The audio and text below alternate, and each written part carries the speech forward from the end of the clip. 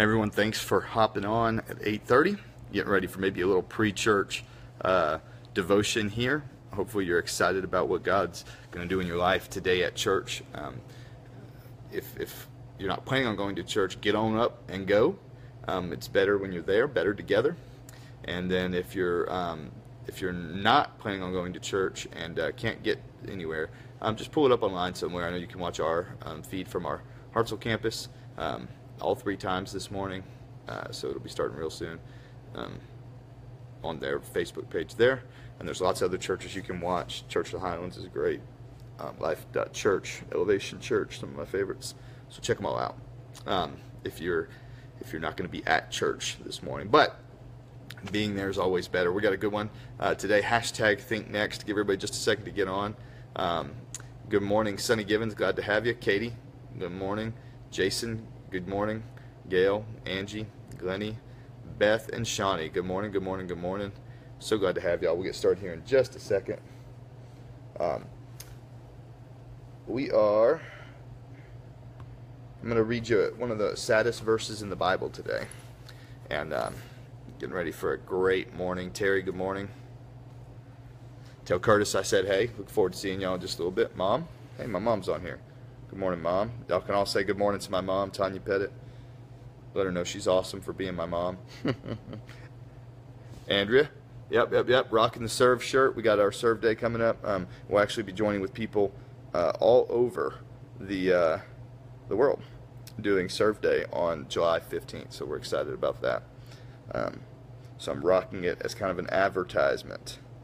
A little subliminal messaging going on here. All right, if you got your Bibles, we are going to see if I can find it. It's not pulling up on my iPad, which is no bueno. 2 Kings, I believe, chapter 20. Yeah. All right. 2 Kings chapter 20, all the way down to verse 19. All right, and here's what happens. So Hezekiah, if you're ready, give me some thumbs up and we'll get started.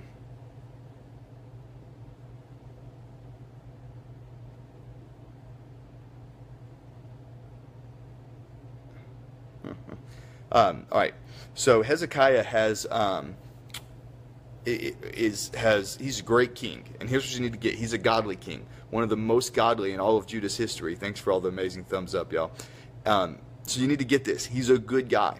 And some envoys come from the king of Babylon, and Hezekiah shows them everything. I mean, he's successful. He shows them all the gold in the temple and in his house and all these great successes. And then Isaiah shows up and says, what all did you show him? And he said, I showed him everything. There wasn't anything I didn't show him. And Isaiah says, there's coming a day, he prophesies, there's coming a day when they will take everything in your house and everything in this temple, and they're going to destroy everything. But he says, because you've loved the Lord, it won't happen in your day. It'll happen in the days of your ancestors. Yeah. And so here's kind of the verse, and this is so sad. Then Hezekiah said to Isaiah, this message you have given me for the Lord is good. From the Lord is good. It's good. Yeah. For the king was thinking, at least there will be peace and security during my lifetime. Think next. Hezekiah wasn't thinking about the next generation. He wasn't concerned. And here's the reality. I told you to remember that he's a great guy, because that's where many of us are as believers. We're focused on our goodness. We're focused on living a pure and holy life. We're focused on seeking the Lord. We're focused on going to church and being good and being all those things. And there's nothing wrong with that. We should seek the Lord. We should go to church. We should grow and try to be better people.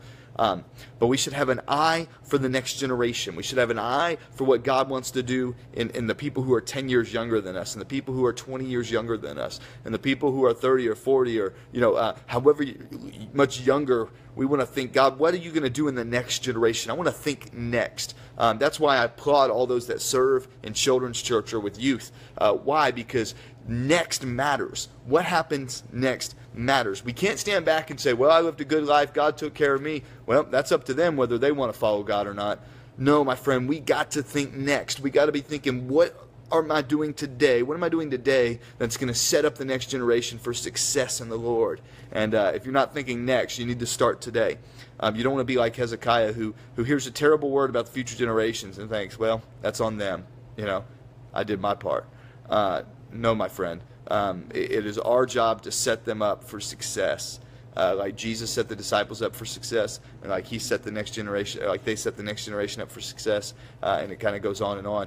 Don't be the break in the link. Don't be the one who focuses on himself and not on what God wants to do in the next.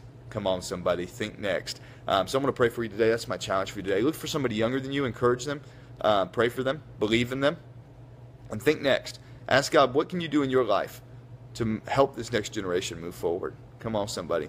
I'll post a worship video, or somebody else can post a worship video if you want to post a link to that, because I want you to spend a little bit of time. I know you're rushing and busy and getting to work, but take a moment and say, God, I want to worship you, pre-worship, before worship starts at church. I want to give my heart to you. Come on, somebody.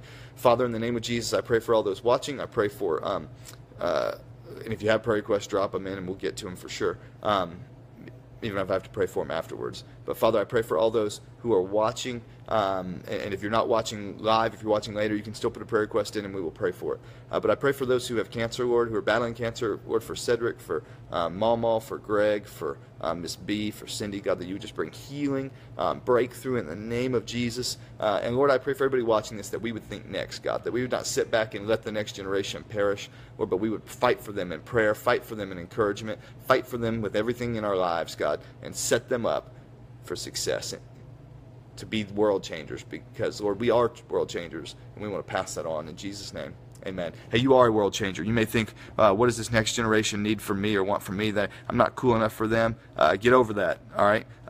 You're not cool enough to not pour out into the next generation. Come on, somebody. And so believe in them. Love you guys. Have a good time at church this morning. You can comment. Let me know what you're excited about experiencing at church or how it goes. And, hey, go change the world. Pet it out.